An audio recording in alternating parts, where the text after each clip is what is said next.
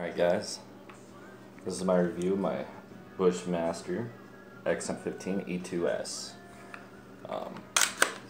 Got it from Murdoch's Ranch Home Supply. Picked it up for $5.50 plus a $50 mail-in rebate. Again, this is the first AR-15 I've ever owned. This is an aftermarket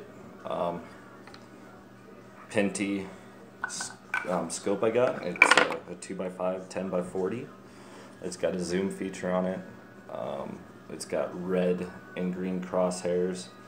It's got a laser on the side of it.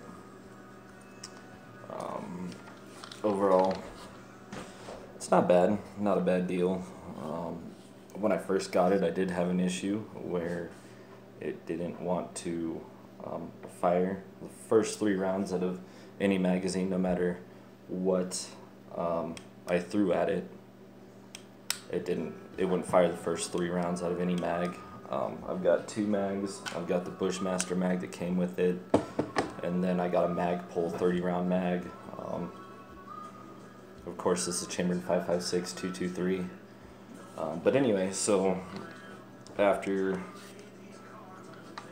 you know, I bought it, brought it home, tore it all apart,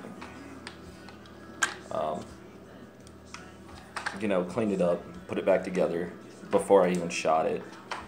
You know, put it together the way that they said to put it together. And what ended up happening, what I realized, the trigger spring was installed backwards and it was bent. I went ahead and went back to Murdoch's and bought what they call an oops kit for AR-15s. And what it is it's a you know, it's a spring kit for the lower receiver. Comes with clips, or the pins, springs, you know, everything you're gonna need to fix it.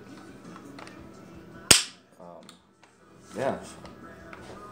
After that, after I replaced the spring, it shoots great. It's accurate. It's fun to shoot, and you know, can't get enough. Can't wait to get it back out and get to shooting again. I will load shooting videos later on in life.